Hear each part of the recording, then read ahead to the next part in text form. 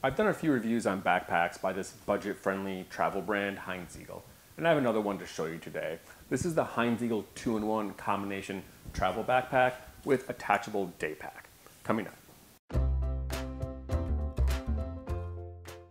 There are many ways to carry a daypack while traveling. You can pack a small foldable bag in your main backpack, like the Matador Free Rein, or you can just carry a daypack separately on your shoulder. The Hynes Eagle 2-in-1 attempts to solve this problem by attaching the daypack to the outside of the main backpack with this large zipper. I love this idea, but it's not the most aesthetically pleasing solution I've seen for a travel backpack. In this review, I'll start by going over all the features on the travel backpack, and then I'll show you what it looks like with a daypack attached to the back of the bag. The materials are decent for a budget travel backpack.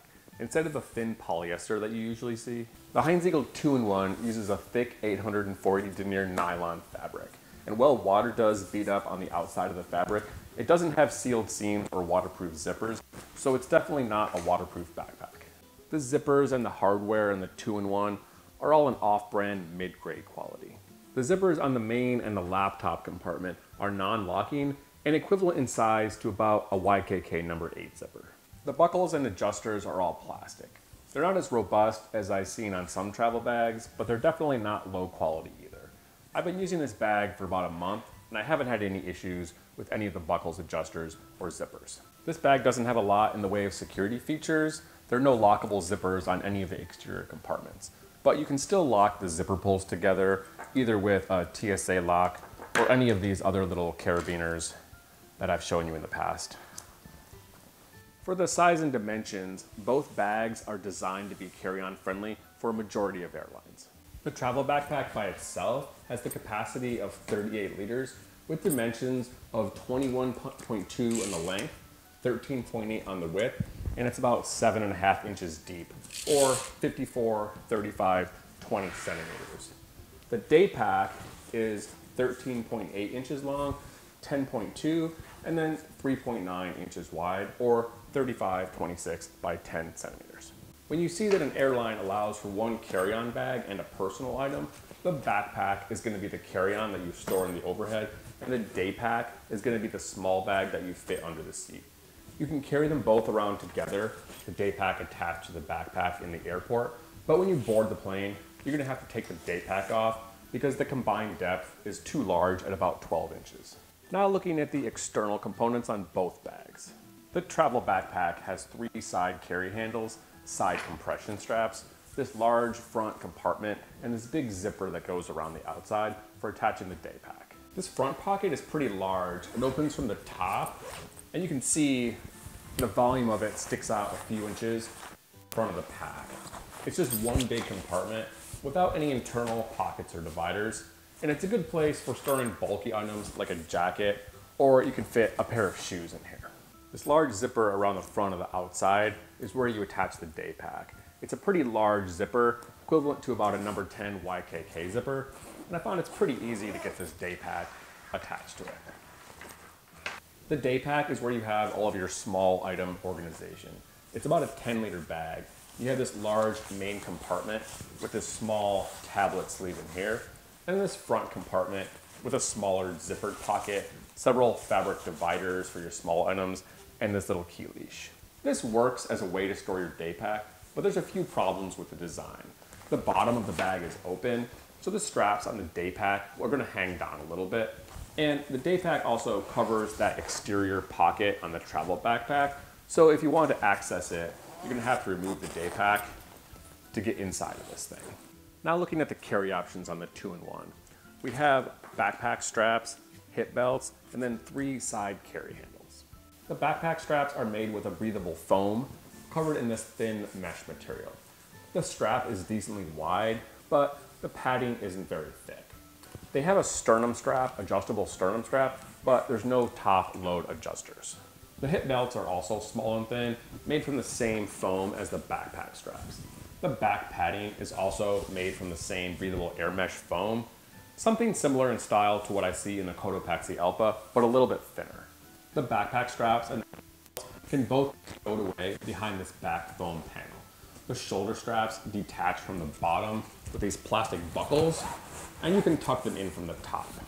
Well, the hip belts, you can tuck these in the foam panel on the bottom of the bag. The padding on the shoulder straps and the hip belts is pretty thin. However, I found this bag to be decently comfortable when I didn't pack it too heavy.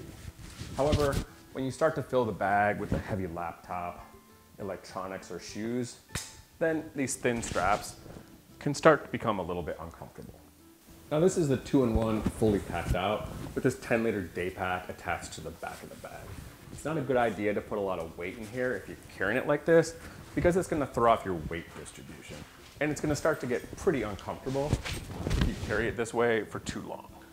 I also don't really like the look of the backpack with the Daypack attached. I felt kind of silly walking around the airport with this thing hanging off the back of my backpack.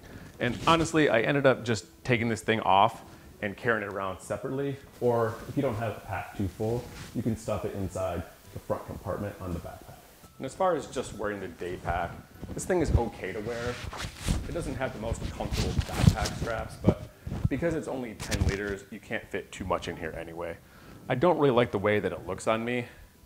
I think it kind of looks like one of those little tiny Fjallraven backpacks. Now looking at the interior components and design, the 2-in-1 opens from the top and lies flat like a suitcase. Inside, there's one large main compartment for storing your clothes, and this lid with a zippered mesh pocket. There's also a divider with 2 mesh pockets inside the main compartment. I think it's intended to be for interior compression, but I found the straps to be a little bit too long. It will compress your clothes a little bit, but it only works if you have the main compartment overstuffed. But if you don't want to use it, you can just detach this divider. The setup and packing style on the inside of the bag reminds me a lot of the Osprey Farpoint. This main zipper doesn't quite go down to the bottom of the bag, so you have to stuff your clothes or the packing cubes down there to fill this space. I have a set of these Hynes Eagle packing cubes that are sold as a set with this pack. I would definitely recommend getting them if you buy the 2-in-1 because they work well for organizing your clothes, and they only add about $10 to the price with these 3 cubes and a shoe bag. Now looking at the laptop compartment, it's located on the back of the bag behind the backpack straps, and it has this top opening access zipper. Inside are 2 padded sleeves. This big one will fit up to a 17-inch laptop, as well as this smaller tablet sleeve here, and then this small little pocket here for smaller electronics. The laptop sleeve is decently padded, and you can see it's sewn away from the edges of the bag and the side. And then it has a false bottom, which keeps your laptop protected, keeps it away from the bottom and the sides of the bag. In summary, I still think Hynes Eagle makes a decent budget travel backpack. The 2-in-1 uses a thick nylon fabric, it's well constructed, has good interior organization, and a large front pocket. However, you're missing out on some features that come with more expensive packs, like YKK zippers, better waterproofing, and thick molded foam shoulder straps. I think Hynes Eagle did a good job with the backpack part of the 2-in-1, but I don't like the attached Daypack, and I don't like how it looks when it's combined with a backpack.